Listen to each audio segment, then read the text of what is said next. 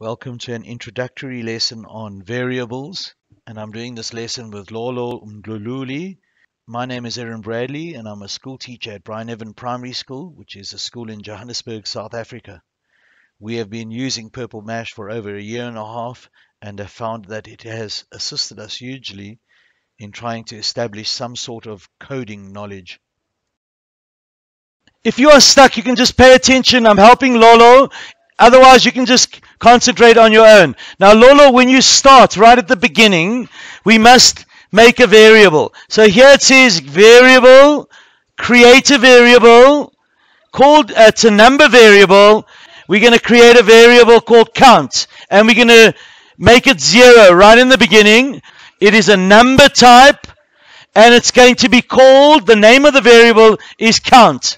And it's going to be, so that must be right in the beginning. Drag this to the beginning. Let's play your code so we can just see.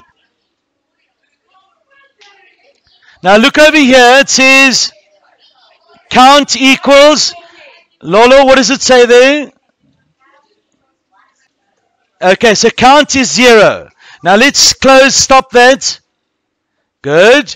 And now we want to make that every time we click on the lamp, count goes down 1. Count goes down 1. Over here, you can click on that add, because that's the operation, what we're going to do to count. There we go. And we're going to subtract 1. Now let's bring that code to underneath when clicked on the lamp. Yes. So when we click on the lamp, count, which is 0. Oh, sorry, Lolo, I've made a mistake. When you say leave it there, leave it where it is, it must go up from 0 to 1 to 2. So it must go up. So it won't be subtract. Our operation is going to be add. Excellent. Well done. So we're going up 1 each time. Let's make it 0.5. So every time it's adding 0.5. So put that in, and that'll be interesting. So it's adding a half each time. Good goal. Excellent. All right. So now, if the variable count gets to 3, we want to change the lamp into the genie. So bring this if statement there, because we're counting up in halves each time. 0.5, 1. 1.5, 2. Lolo, close this. We don't really need that. The if condition must go after adding the 0.5. So this if condition, if count equals 3, so we're going to make that 3. So if count equals 3, then something will happen. When clicking, you'll bring it back in. Go on the lamp. We're clicking on the lamp. Good. And then we're going to change the variable. What did we do with the variable? We had to count. Okay, what did we do with the variable? Count. And remember, we were adding a number. Remember, it's a number. So it's got to be, it must be, we're adding 1 each time. That's it. Boys and girls, if you put it in inverted commas, the computer understands that we're talking about strings. 1. Let's make it 1, and over here change that number to be something else. So make it a string. Click on string to choose string. Good goal. So let's change that to a number. Right, so when we click on the lamp, what do we want to happen? We want it to add 1. So this plus equals means it's going up 1, 2, it's going up 1 each time. Now we bring in the if. If something occurs. Good. Now remember, your if must be part of the when clicking lamp block. So it must be part of this block that I'm showing you now. So bring the if statement into that block. Into here. No, over here. As part of this block. After the counting. You go here, you drag, and put it there. So now it's part of this big block. Look, now I want you to do it, eh? Put it in the right place.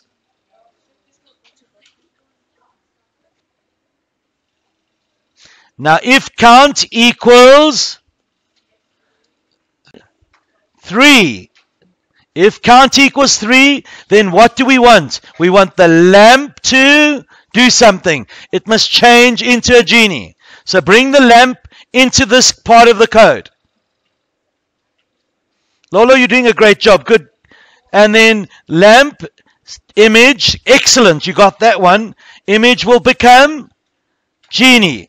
Now, before we do anything, you've done a marvelous job. We created a variable and we named it count. And we said it must start at 0. It's a number variable. Then when we click on the lamp, count changes. It becomes 1, 2, 3. And if it becomes 3, then it'll change. Let's play our code. Very good. Here's our variable watch. And that's going to show us what happens to count. So let's just drag that. Click on the lamp. Okay, now look what's happened. 1. Click on it again. 2. Click on it again. 3. And it changed to be a genie. So if count is 3, then it must change to be a genie. So the image then changed to be the genie image. It was the lamp image, and now it's become the genie image. I'm so pleased to go on to the next challenge, and I think you've done marvelously. That's excellent. I need to get the genie back in the lamp by bringing the count variable to 0. When you click on the genie, you must count, and it mustn't add. What must it do? It's going to start at 3, and we want to say 3, 2, 1, 0. It's going to subtract. Good girl. When it equals, when count equals 0, what must happen? Genie must become a lamp. Okay, good. Let's play the code. I think you've done, that one looks right. Good. You got it. Well done. All right, now the real challenge. Excellent work there, Lolo. Let's go to this one. We're going to create a variable right in the beginning. We're creating a variable. And we can call it count like you did last time. It's a number variable. And name it. Call it count again. Change that to be count. So we're working with a number variable called count. Equals. And start off with a number that you want. Good. Now, let's bring in one of these objects. Excellent. And then we can return to, see here, here's all the properties. I wonder what will happen if you change that number over there to be a 2. Try change that 11 to a 2. 4, press enter. Oh, it's going. So it's 2, 3, 4, 5, 6, 7, going down like that. What happens if we go, change that one, scale? What do you think it'll happen there?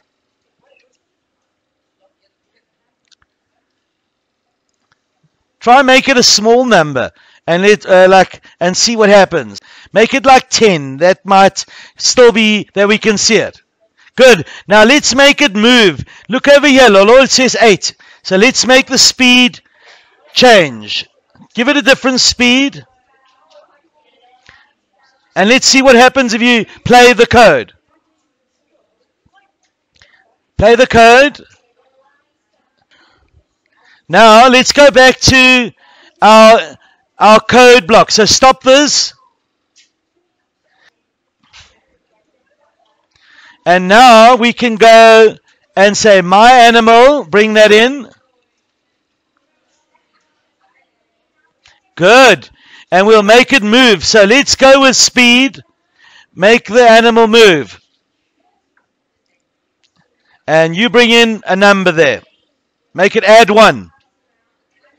Yeah, that'll be interesting. Okay.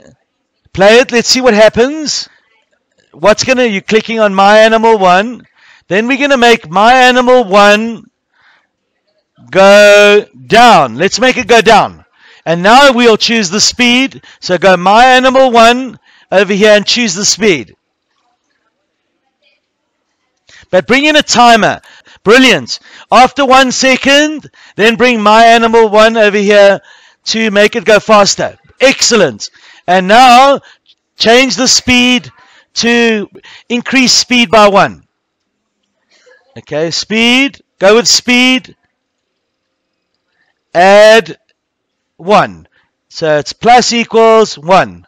Now let's see what will happen if you play that code.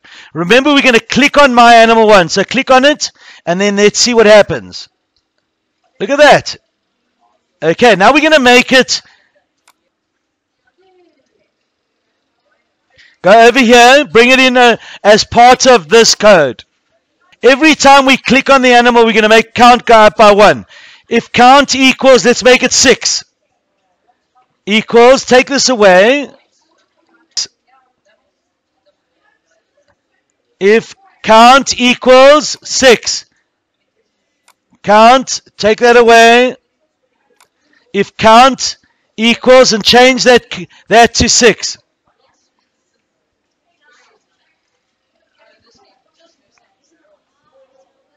So you're going to change the value that when count gets to 6, then someone will win the game. So what you're going to do is, remember, count has to be changed. You've got to take that out and make it a 6. Now put a 6 there. So change, bring in this change variable over there. Change variable must go there. Lolo, that's it. Change variable must go.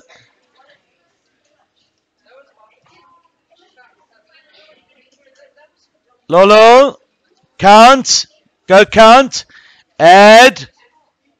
Now every time you click on the animal, it's going to go 1, 2, 3, 4. Oh, it'll start at 2, and when it gets to 6 clicks, then it's going to be you won the game. So now we go over here, bring in the alert and put it in there.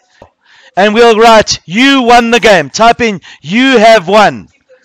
You have won the game. Type in, you win. And now we're going to test your game. You've done a brilliant job, so let's see how it works. Go there and play the game. Let's see how it works. Click on the monkey to make it go. You make sure you click on the monkey. And look, it's on 3. Click on the monkey. It's going faster and faster. If you don't click on it, it's just going to keep on going faster. Oh, come on, girl. It's on 3 still. It's got to get to 4. Make the animal a little bit bigger. So let's go to design mode and make this animal, click on it. Now make it not so small, make it 20. So the scale will be 20. Because it's too hard for us. You and me are not going to win this game unless we make it bigger. Okay, now let's go back. Now we'll try play it again. Play it again. It's a little bit easier. Now remember, make sure it's 3. Come on, you've got to click on it.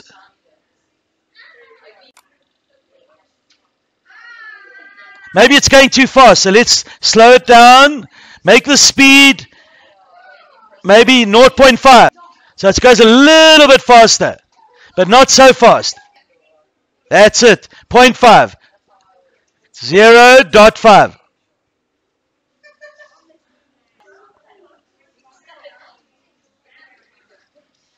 After time, we're going to have the timer.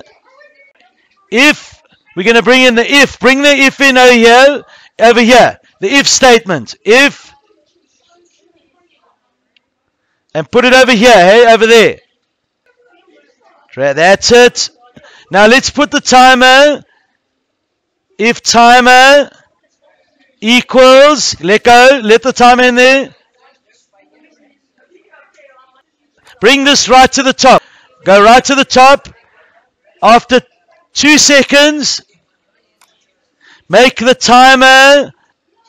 That's it. Call it time. Time equals 0.